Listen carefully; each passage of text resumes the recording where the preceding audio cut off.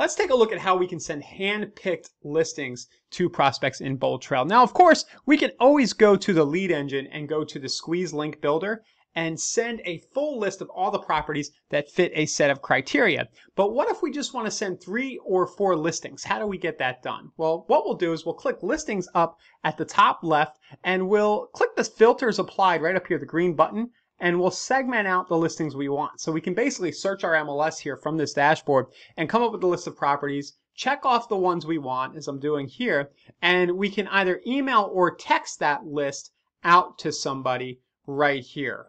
So we just pick the prospect from our system, and then we write a little note and we send it out.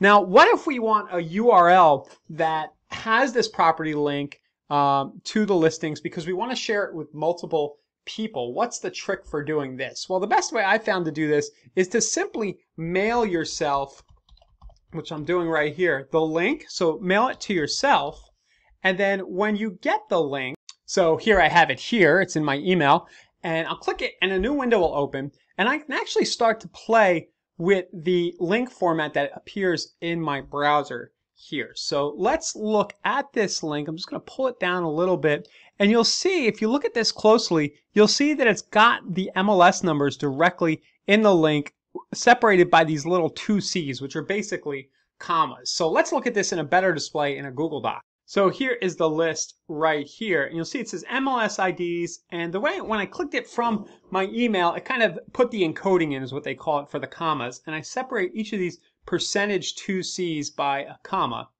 This will make a lot more sense in a minute.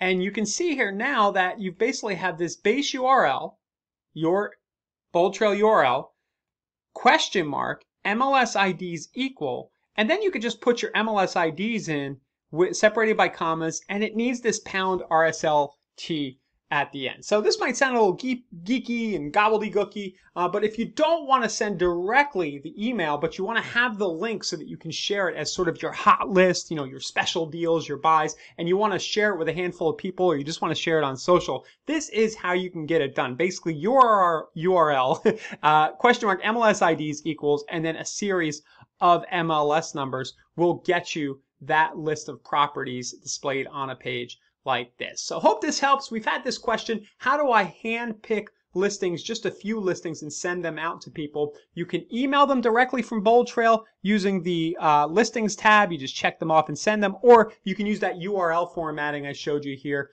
with commas separating the MLS IDs to send those out. Go ahead and comment down below with any questions you might have, and be sure to subscribe to the Inside Real Estate YouTube channel for more tips and tricks like this one.